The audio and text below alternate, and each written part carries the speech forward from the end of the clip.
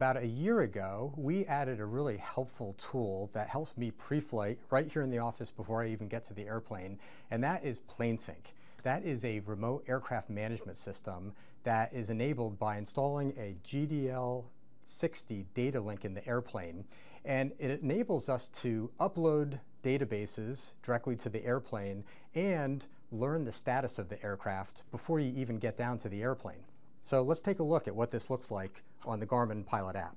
So here under the aircraft tab, I have November 4 Golf Alpha, and as you can see here at the top, it says that the databases are up to date. And when you're taking an IFR flight, that's obviously one of the most important things that you need to know so that you are IFR legal.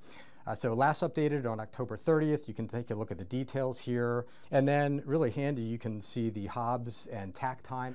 The fuel state here shows that we have 43 gallons, has outside air temperature and oil temperature and even the battery voltage. And I kind of like the fact that it shows you where your aircraft is located.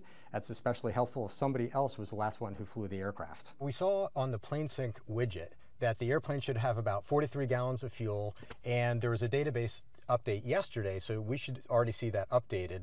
You know, the GDL60 is effectively always on, and so it'll download the database either via Wi-Fi or a cellular connection anytime, day or night, and we'll upload it to the panel. So let's check it out.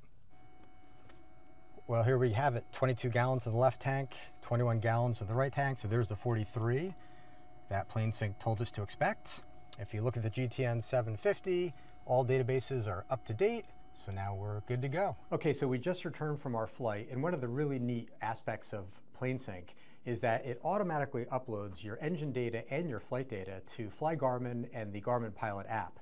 So we can click on our logbook for the flight, and you click on the engine data, you can see all the parameters of that flight, and you can scroll through. And if you go back and you look at the data on the map, you can look at your flight track, you can look at your altitudes and airspeeds and see if you had a stabilized approach. So a really handy tool that you don't have to put any SD cards in your airplane or any cables. It just automatically appears in Garmin Pilot, and I think that's really nice to have.